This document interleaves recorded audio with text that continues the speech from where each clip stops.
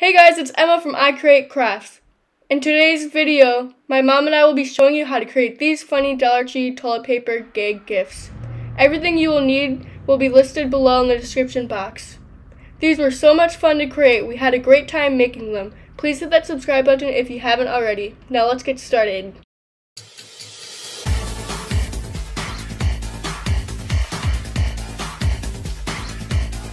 Papers are so much fun to make. You can make them for Christmas as a white elephant gift. You can make them as a joke.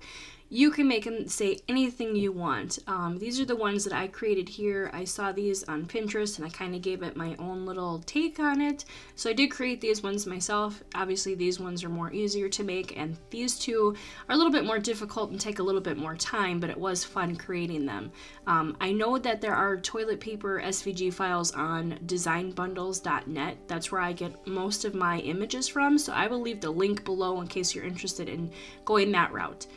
So I will show you quickly how I made this one here. I actually made the mistake of this one where I welded it instead of attaching it. So that made it be that I cannot unweld this after I did it. So I need to make a different one because I wanted to make this poop emoji brown and the rest of it black or blue, whatever color you want. I thought brown and black would go good together, but unfortunately I welded it and there's nothing else I can do for it. I tried to contour it, but then the line is here. It would just take too long to undo what I did. So I'm just going to show you how I did it really quick. So I'm going to go to upload, and I found this border here. So I'm going to click that one and insert image. And all I did was I went to Google and I typed in double box outline, and then I put in SVG and I look at the images and I found it here. So you can use any of these that don't have watermarks on it or have sayings in the middle of it or that somebody's selling. So if you find one on Pinterest like this that doesn't have a border behind it, you're more than welcome to use it. Just want to right click, you want to save image as, and then save it onto your computer. So that's where I found that from. So that's where I got this one. So I'm just going to take this and drag it over a little bit, make it a little bit bigger. And then I'm just going to type in tear wrapper in case of emergency. So just easy way, just go in here and type it in.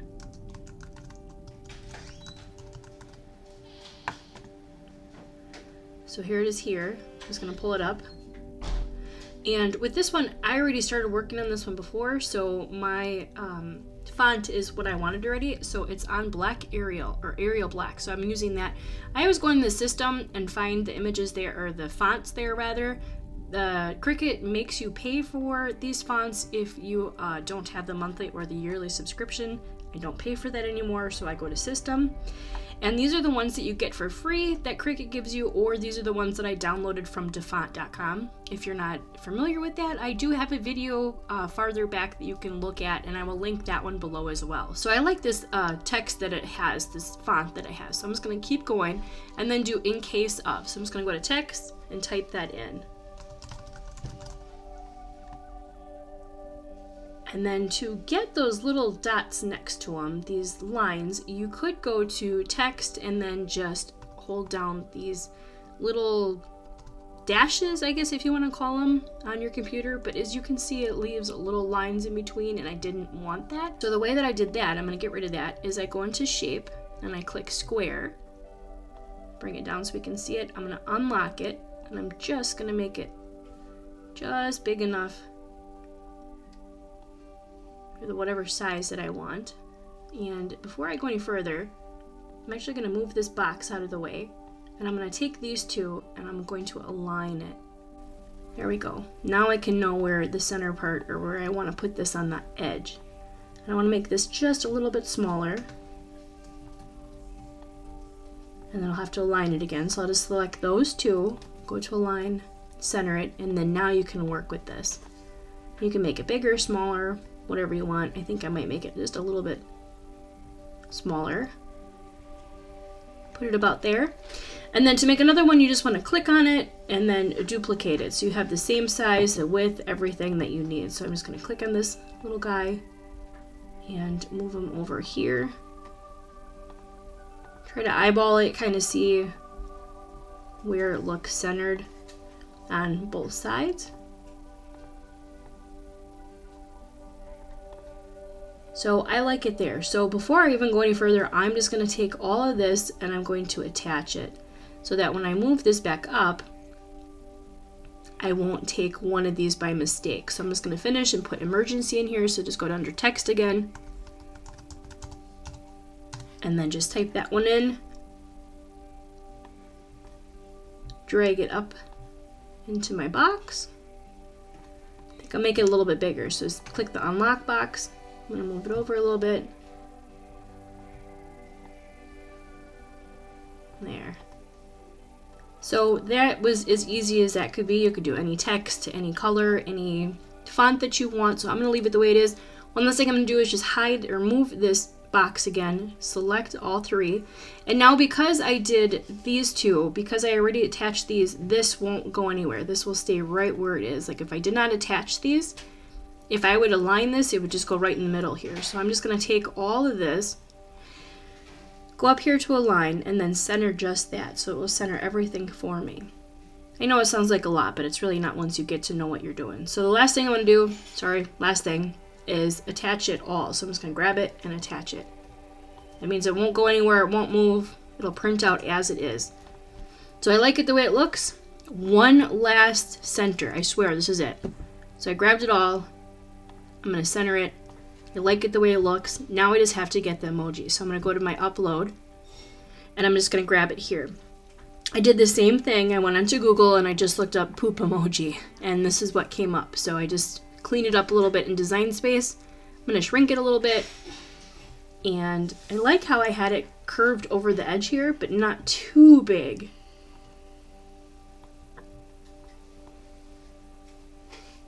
So there. So my mistake was I grabbed it all and I welded it. Do not do that if you want your emoji to be a different color. So I'm going to change this emoji to a different color really quick. I'm going to grab it, click the color box, and change it to brown. So that when this cuts out, it will cut all out in black just as you see it. So this is the way it's going to be. And then it will cut this emoji out separate. So everything is good the way it's going to go. This is the same thing. I attached all this already, so it will cut out as you see it. This guy, I'm done with. I'm going to just delete that one. The last thing you want to do is just measure your toilet paper. I'm just going to go to Make It and show you this really quick because you got to make sure. If you're using HTP, heat transfer vinyl, you want to mirror your image, which I'm going to be using. So each one of these, I'm just going to move them around a little bit. Whoops, not that one. Oops, it says oops there. So I'm going to move these around a little bit that I can get my scissors in between and cut them. But I'm not going to do this when I want to finish it. You can see here the eye is missing, but that is another poop emoji right here for it. So it's going to cut this one out on brown, and it's going to cut this one out on black. But you want to make sure you mirror it if you are doing the HTV. If you are just putting on your cellophane bags, do not mirror it and don't use HTV. So I'm going to finish this up. I'm going to change the size of my thing, and then I will show you the next step of how you put your HTV onto your toilet paper. Right, so the next step is heat press, or if you have an iron. I have my heat press set at 305 for 20 seconds, and then I also have my Teflon paper up top. I just tape the top of it, but be careful. I just put it on now rather than before I started heating it, so just be careful with that. So here are my weighted things. I don't know if you can see it so well, but they are done and they are weighted. Here's my toilet paper I'm going to be using. I'm just using cheap toilet paper from like Dollar Tree or Dollar General, so that I have my Teflon paper up here. I don't have to worry about wrapping it or anything. I'm going to carefully just put this on. Maybe you can see my file a little bit better here. But get it on straight, and then if you have it how you like it, just kind of give it a little bit of pressure to make sure that it stays on. And then instead of putting your heat press down on it and squishing it, you just want to hold it up here and give it some pressure.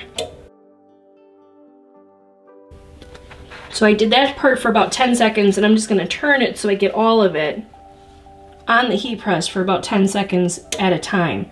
But as you can see, I'm pushing it with a little bit of pressure. I'm not giving it too much pressure. I mean, you could push it down on it, but this is the way that I like to do it. You just want to make sure you allow enough time for your HTV to adhere to your toilet paper. And this is where it comes in handy that the Teflon paper is already on your heat press.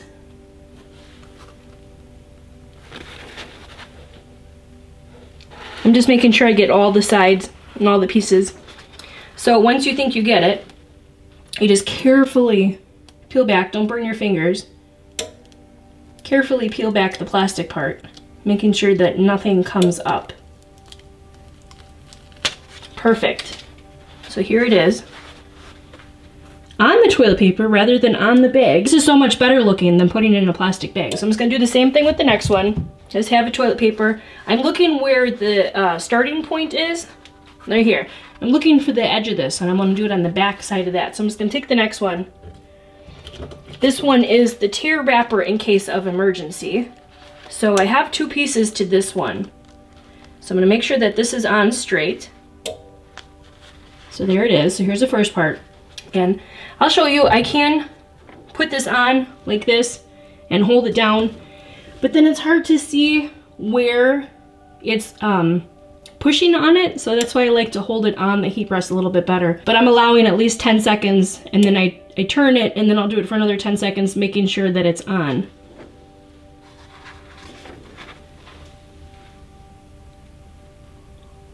But if you have a iron, you can do this the same exact way. I actually upgraded to this a while ago to my heat press. I was using irons. When I was doing HTV, it would not stick on as well. So I just sold some things and I made some money, and I upgraded to this heat press. I absolutely love it. So if you don't have one, I highly recommend looking into it. I love this one. It was about $120, $130 for the heat press. I absolutely love it. It was well worth the money. You can do t-shirts and whatever else you want on these. So here it is. I'm just gonna give it one last good little rub. And then just peel back, making sure that none of your HTV comes up with it. And if it does, just throw it back under the heat. So that one worked perfectly. And then this one has the poop emoji as well. I'm sorry for my lighting, I know it's not the best. But then I'm gonna put the poop emoji right here, kind of on the edge. Push it down a little bit, make it stick, and then I'll hold it up to it and give it a little bit more pressure. And I already have the Teflon paper up there, so I don't have to worry about it. So that was about 10 seconds. You can kind of see if it's on, and it looks really well, so I'm just gonna carefully peel back. And that one worked perfectly as well. So I'm gonna finish this up, and then I will show you what they look like when they are finished in better lighting. Again, I apologize for the dark lighting back here. It's part of my craft room where it doesn't have any light. But I will show you the next, how it looks after it's all finished. Okay, so I finished putting my HTV on these. They turned out amazing. They're not coming up. Just make sure that you put enough pressure and enough time on it so it does not come up. So my daughter thought this was kind of funny. I think it's funny that she kind of got that one. And then I got this one, tear wrapper in case of emergency, and then I put this little poop emoji on it afterwards. But this is what I'm gonna do. I'm just gonna bag it up. I got these bags from the dollar store. There's 20 of them for $1, so quite inexpensive. Then I just put some rope around it. You can find these in the party section, I believe, at Dollar Tree. But then I just have some raffia and some twine and some other twine to put them and tie them up with. So I'm just gonna take my bag, open it up, stick your toilet paper in here. Make sure it's securely down at the bottom. So for this one, I think I'm just going to use some of this twine here. You can use anything you want. I just have this stuff on hand. Everything I bought, everything I used for this, I purchased at the dollar store, except for the vinyl. That was the only thing that I did not get from there. So I'm just going to take a little piece and put it around it. Trying to make it look nice. And then just tie a knot. If you even have a ribbon, you could put ribbon around here. I think that would look kind of funny. Put anything you have on hand. So I just knotted it and then turned it around, just put it in another knot. Make sure that it's secure. And then that is it. That's all you have to do. Like I said, you can use anything you want. any kind of way to decorate this, but I love how these turned out. Cannot wait to do this one. So for these, I'm going to be selling at our local store. I did these for Father's Day, little gag ones, and they sold really well. So I'm going to try doing these and see how they happen. But if it's like during Christmas time, or if it's, you know, a holiday or anything, you can give this away as a kind of a funny present or a gag if you want. But I'm just going to finish it up, putting my bags around it and then tying the knot. But I will show you what they look like when they're all finished. I love how these turned out. My mom and I had a lot of fun making these designs and these toilet paper gag gifts. We hope you enjoyed this tutorial and will go and create your own fun toilet paper crafts. Everything you need will be listed down below in the description box. Please hit that subscribe button if you haven't already. We will have many more how-to craft tutorial coming up, and give us a big thumbs up to let us know you liked this video. Happy crafting, everyone!